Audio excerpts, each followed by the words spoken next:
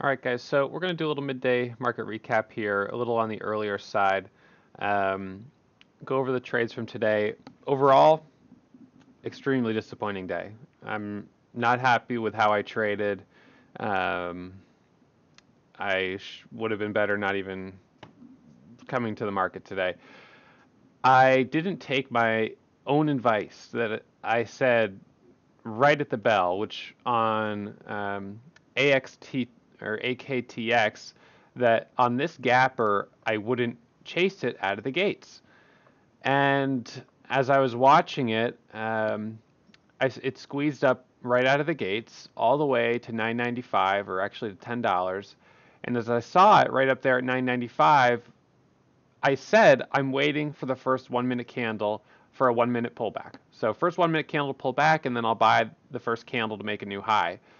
And instead, I impulsively jumped in at 9.95 with 2,500 shares. And I really don't know why I did that. I sort of saw it squeezing up, and I thought it looked so strong that it was going to break over the whole dollar.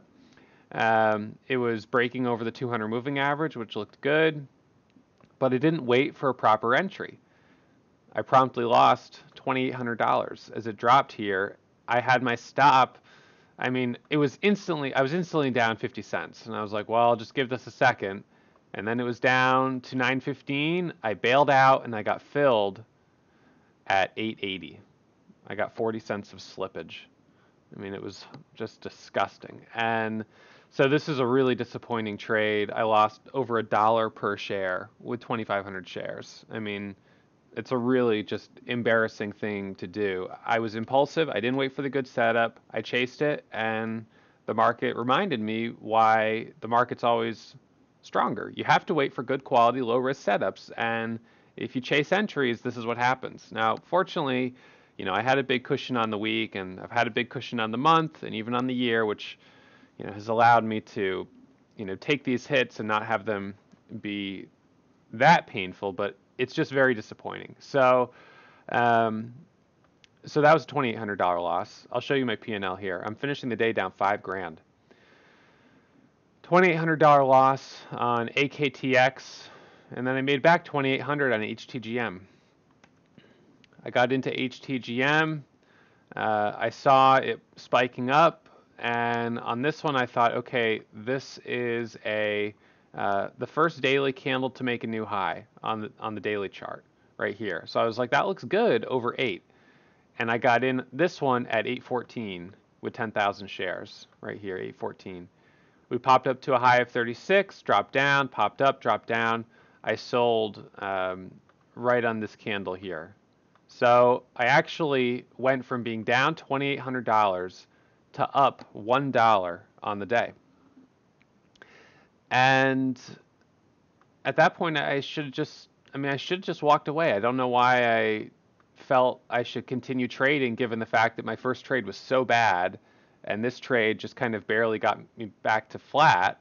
One trade on PULM, which is nothing really there. And then, I saw AUXO was on the scanners. I looked at the daily chart and I was like, the daily chart does look good. It looks like it's a breakout setup over 550. And so on the 5 minute chart, I saw we had this pullback here. We had a high of 22 and then we pulled back. And so I was like, all right, you know what? That actually doesn't look too bad, which is true.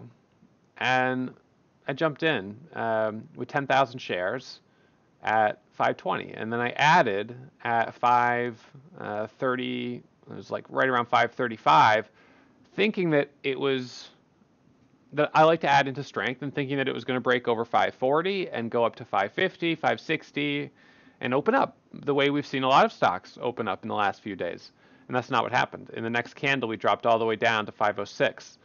I held through this consolidation. At this point, I was like, well, this is either going to be it's going to be a loss. I mean, most likely. I'm trying to minimize the loss. I want to try to get out on the ask. So I was like, all right, well, I'll let this consolidate on the 5 minute chart, and I'm going to wait for the first 5 minute candle to make a new high. But unfortunately, you can see we sold off. And when I sold, I got 20 cents of slippage, which was an extra $2,400 of loss with 12,000 shares. So that's the challenge of trading with large size, and it shows the limit to scalability. And I'm really frustrated with myself because I had said I need to be careful. It's Friday. I had said yesterday and the day before that I needed to scale back because I'd had a really nice hot streak and I didn't want to give back $1,000. I mean, I said all of these things out loud. And then I just jumped into AKTX or whatever that one was, lost 2,800, and I think that kind of just got me emotional and frustrated. Got into HTGM with big size, made it back, but I just still was in this really frustrated state of mind. Saw the next setup, jumped in it, thinking more about the potential and less about the risk. And then next thing you know, I'm, down $5,000 on the day. So it's a good time to step back a little bit. I'm finishing the month up 29,000, which is disappointing. Last month I made 68,000. So $29,000 is a pretty disappointing month. And this month I had 1, 2, 3, 4, 5 red days. And those 5 red days totaled $20,000 in losses. So this could have been a $50,000 month if I could have controlled those losses a little bit better.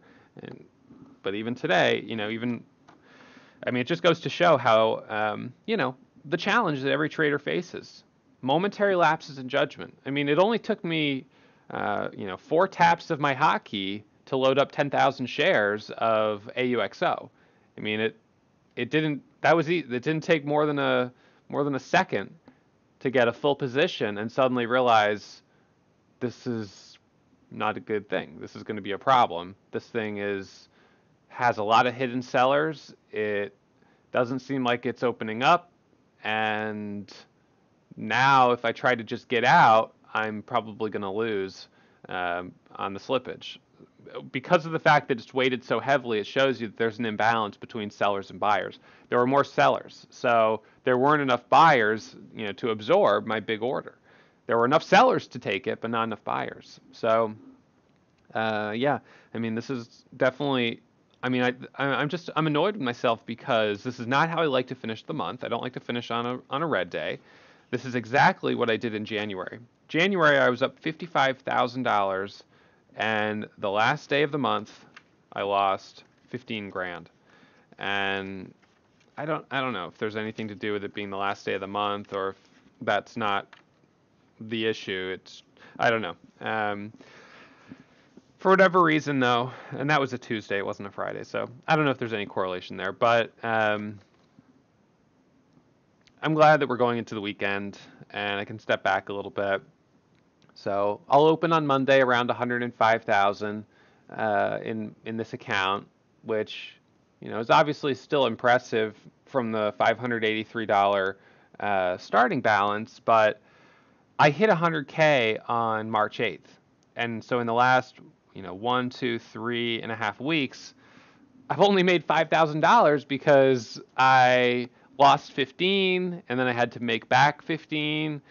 I made back 25, and now I've lost 5. So it's like, this is one of the things with trading. Sometimes it feels like you're treading water.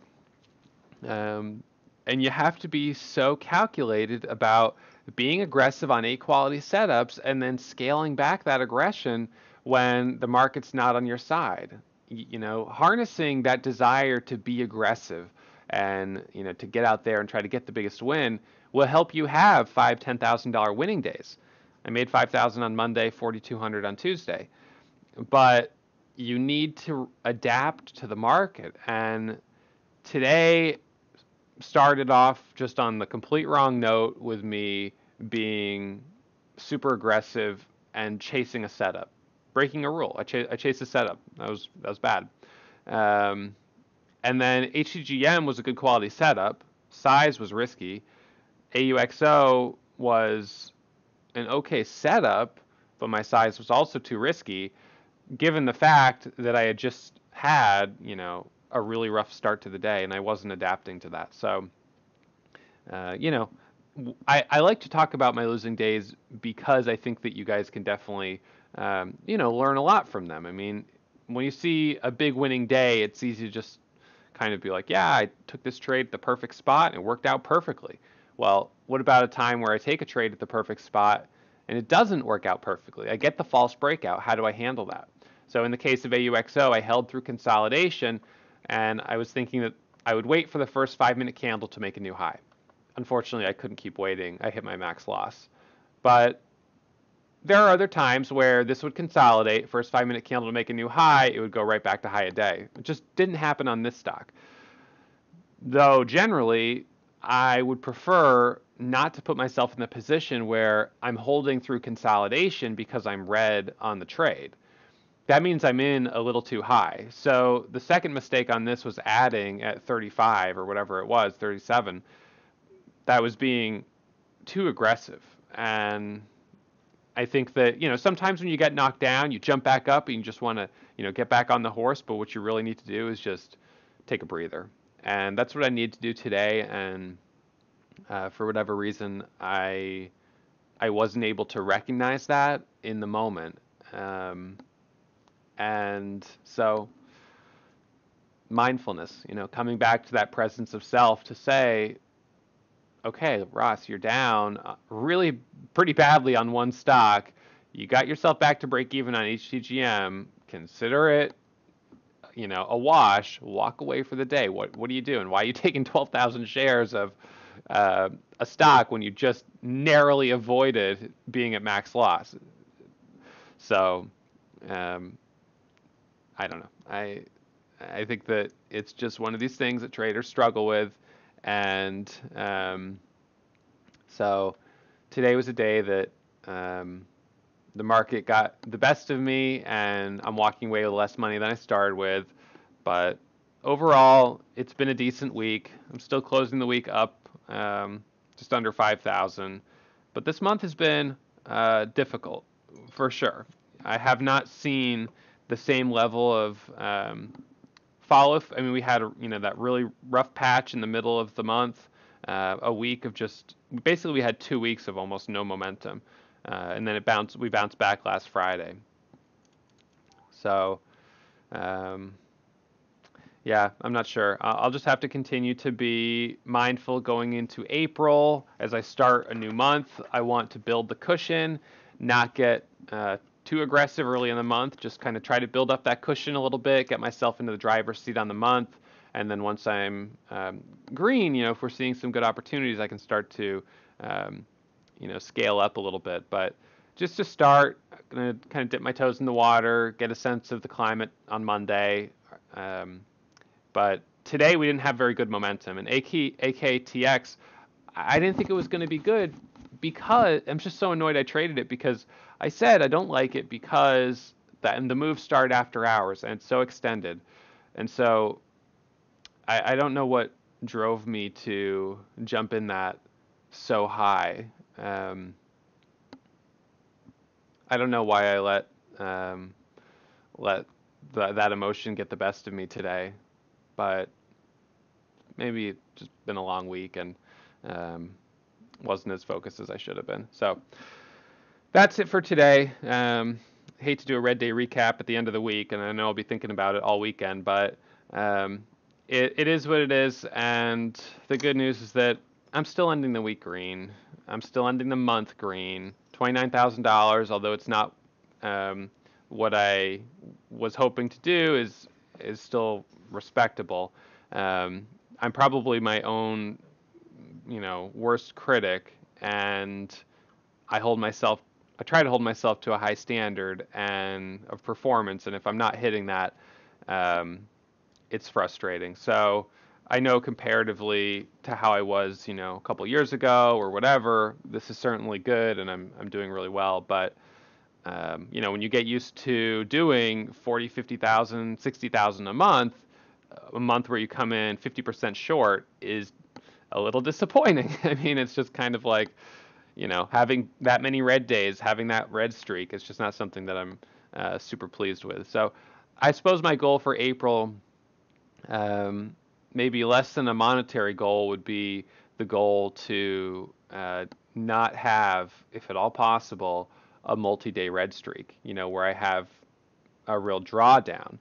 Um, and just to kind of start to get back on a steady grind. If you looked at my equity curve for the month of March, it was up and then down a lot, back up and down. I mean, it's just not as steady as I'd like it to be. That adds more stress. When you're kind of jumping all over the place, up 5, down 5, it definitely adds a little more stress. So I'd like to kind of avoid that if I could, but it's on me. I mean, it's on me to maintain emotional control, to be disciplined on every trade I take, to focus on A-quality setups, to not chase stocks, and I'll obviously be back in the saddle first thing Monday morning, and walk you guys through what I'm looking at, and hopefully I'll be able to be a good set a good example, and maintain discipline the way I say that you should, and